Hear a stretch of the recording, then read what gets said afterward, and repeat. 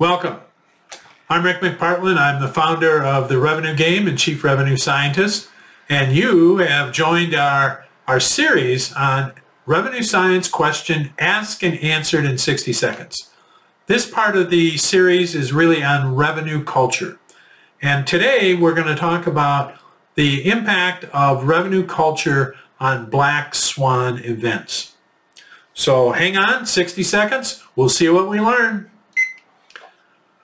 Most of us are pretty familiar with Black Swan events. We don't really like to recognize how frequently they happen.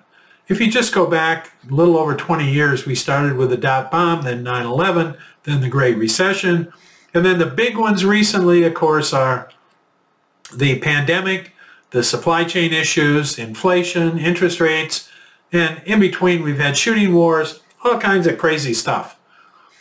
If you have a revenue culture, if you have a culture that's built to sustain itself, it's built on purpose, it knows why it exists, it knows how it transfers value and who it transfers to. When you get one of these Black Swan events, all you do is just make a slight change in how you're going to deliver. You're not changing purpose, you're not changing ideal buyers, you're really just making some simple changes. It's a whole lot easier if you're a revenue culture.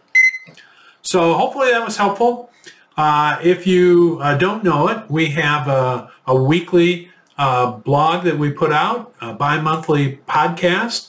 And if you need issues solved right away, we can help you with fractional chief revenue officers, or we can get you and your team certified as in CRO thinking so that you know how to deal with Black Swan events and other crazy things that happen.